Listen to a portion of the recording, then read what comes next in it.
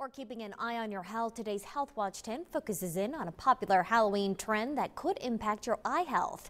With Halloween just a day away, many of you are putting the finishing touches on those costumes, and for some of you that may include decorative contact lenses.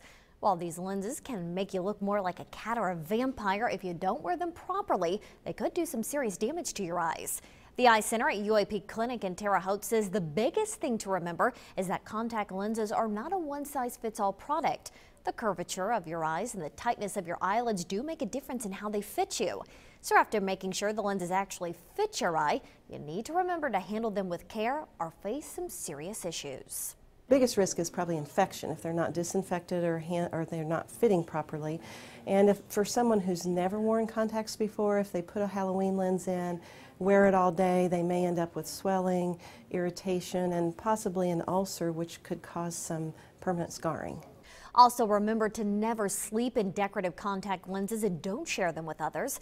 If you'd like to find a pair to go with your Halloween costume, UAP Clinic suggests going to your optometrist or eye care provider so they can fit you with a lens that'll give you that spooky flair you're looking for, while also making sure your eyes stay safe. If you'd like some more information about decorative contact lenses, you can go to WTHI-TV.com. For News 10, I'm Abby Walton.